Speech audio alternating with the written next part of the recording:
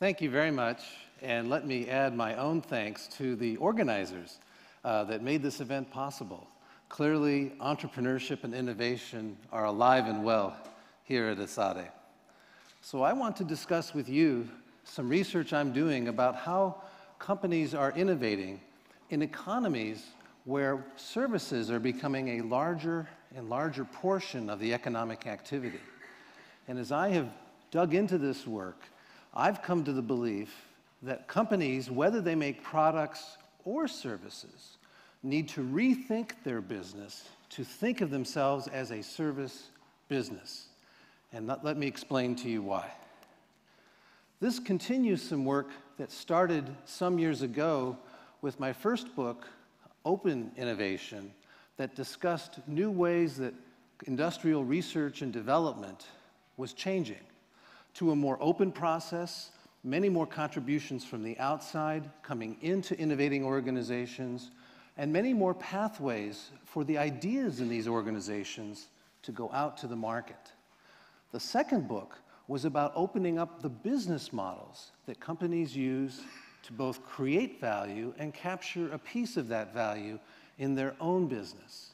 And this book that I want to share with you today carries this work now into the services realm. A problem that really got me interested in this came from a very important person at a very large company, IBM.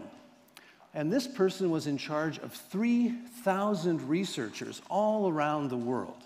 Lots and lots of master's degree, PhDs, studying new technologies, new products. But this person, Paul Horn, had a real problem. And his problem was half of the company's business that was paying for these 3,000 researchers was coming from services, not from products. And all of those 3,000 people were working on great new product ideas, new technologies, but not contributing anything to the services, which was now half of the company's business. This became his problem. And I've come to believe that it's not the same thing to innovate products and technologies when you're thinking about innovating in services. Let me explain why. A very powerful concept that has really anchored a lot of our understanding about innovation in products and technologies hails from Michael Porter, very famous Harvard professor who really wrote the book on competitive strategy. This is a figure from his 1985 book called Competitive Advantage. And the argument he makes here is this is how companies add value in the value chain. Ideas, technologies go from the inbound logistics through the operating processes out into the marketplace, and some overhead functions support these activities. And we get margin at the end of this process, and oh yeah, there's this little wedge for services. In this conception, services is the last thing you do before the product goes out the door. And I used to work for a company like this, and I was responsible in part in my job for services. And we looked at services as something that would keep the product from coming back to us. So we would ship the product, we would give whatever support to install the product that was necessary, and then we would walk away. So the way you gained competitive advantage was with better products, lower costs, higher quality. But I think in the world that we're moving into today, with companies like IBM, where more and more of their revenue is coming not from products, but from services, in economies where more and more of our economic activity is coming not from agriculture, not from manufacturing, but from services, we need to think differently. And here's another way to think about your business. At the center of what you do is the customer's experience. And then you create a series of activities inside your own organization to engage with that customer, potentially to co-create with that customer. And there are a series of activities outside the boundaries of your firm that are also a very important part of how you work with your customers. I am not unique in making this point. Indeed, people who were writing at the same time Michael Porter was were also making the same point. Peter Drucker, who is celebrated upstairs in the history at ESADE, in the history of management thinking, made the point that when people buy a product, they don't buy it for the product itself. They buy it for the utility of that product, what the product does for them. Another professor at Harvard in the marketing organization, Ted Levitt, said, people buy quarter-inch drills because they want quarter-inch holes, not because they want the drill itself. It's just the means to the end, the utility, the experience. If you think about transportation, you can see this as well.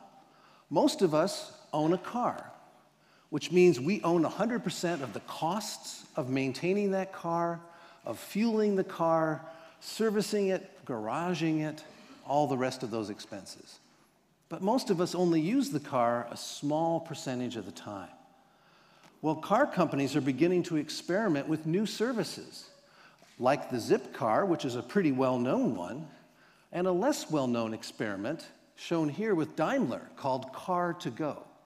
This is an all-electric vehicle with a GPS inside the vehicle. So you can look on the web, see where the car is located, go to that place, get in the car and drive it with no security deposit, no upfront commitment, no monthly minimum.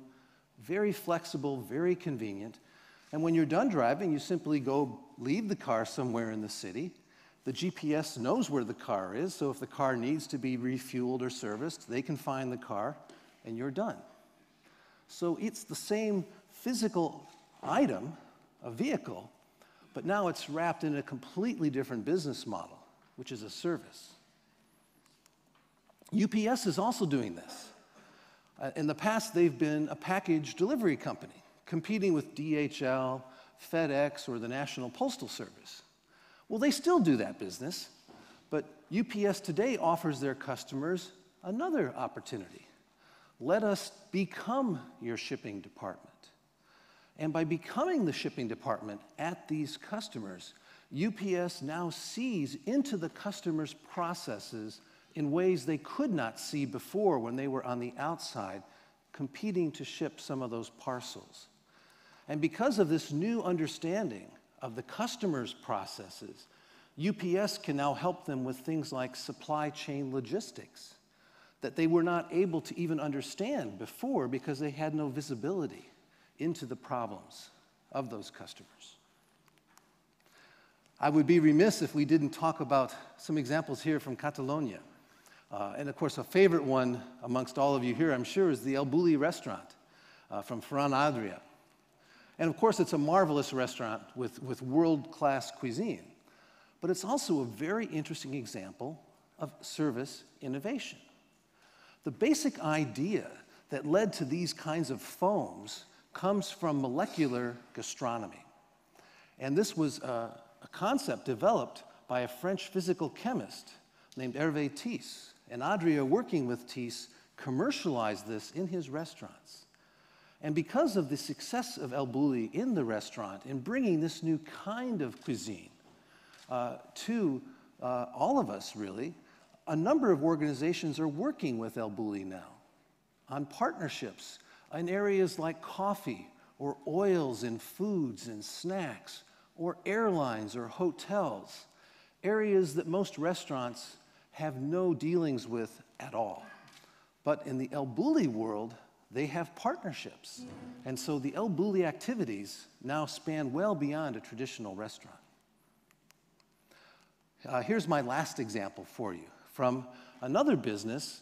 In this business, semiconductors, manufacturing itself has become a service. In the old days, you had to actually make a computer system to make the memory in that system. In the 1960s, companies like Intel, National, Motorola, Signetics, and others arose that could create separate memory chips for large systems. More recently, in the 1980s, the new innovation came into practice by a company in Taiwan.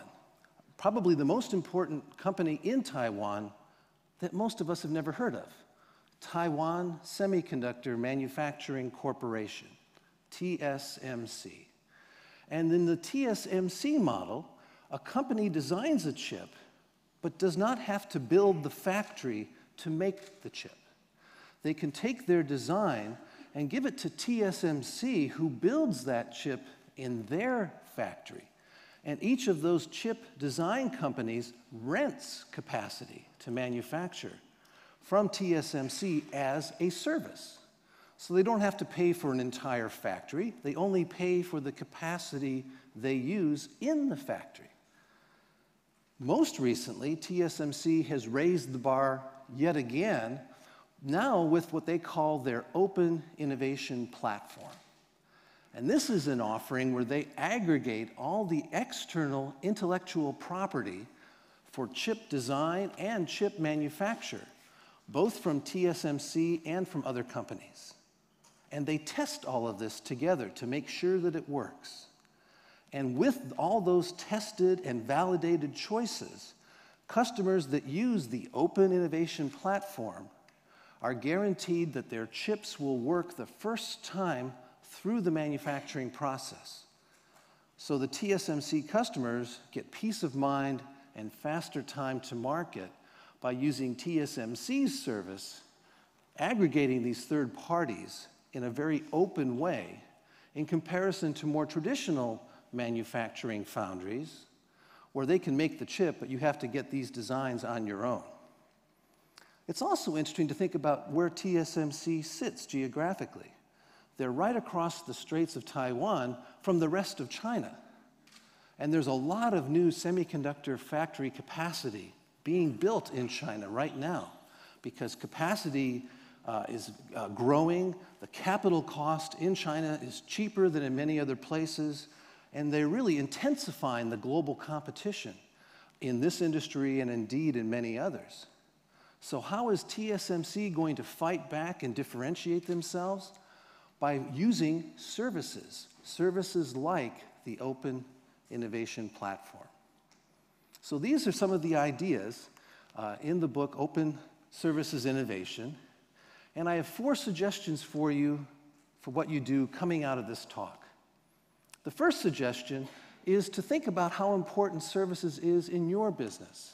And if it's not very important today, elevate the importance. Think of organizations like TSMC that are differentiating against tough competition through their services.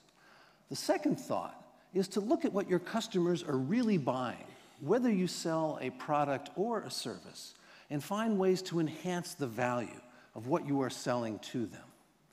The third suggestion is, like the automotive example, look for assets where you don't have to pay 100% of the costs because you can utilize them with others in more open ways to spread those costs over more transactions, more people, and that makes it cheaper for everybody. And then lastly, you want to create a platform that's going to connect the products and services, whether made by you or by others, together into systems and solutions that delight your customers. If we can do that, I think we can achieve sustainable competitive advantage in the 21st century by linking services and products together. Thank you very much.